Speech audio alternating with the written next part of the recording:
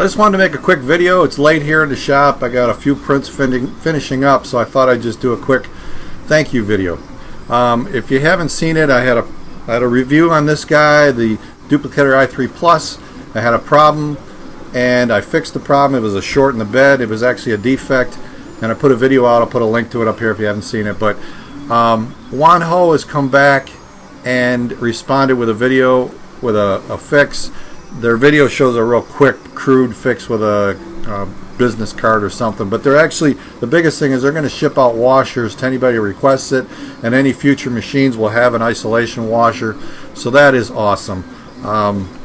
They responded, they listened to our message, and hopefully in the long term they fix the traces, so the traces route around the screws and everything, so there's no chance of this thing shorting.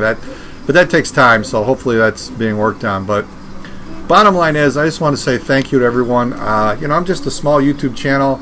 I had this problem. I shared it with the community. I said, get it out there, and it just spread across Twitter, Facebook, Reddit.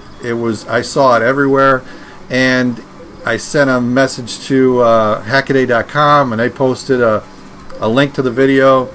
I contacted Wanhao by email. I didn't hear directly back, but they came out with a video. So we did it. As a 3D printing community, we fixed a problem, and something that, you know, could have caused some harm. It definitely could have caused fire. If you got an acetone bath nearby, that spark could have really caused some damage. And certainly if a wet kid comes out of the pool and touches this thing, you would have got a heck of a shock. So it's really cool to know that as a community we came together and got this to happen. So I just want to say thanks, and hopefully I see you on the next film on Friday. So that's it. I got to get back to work here and finish up, so I'll see you next time. Bye.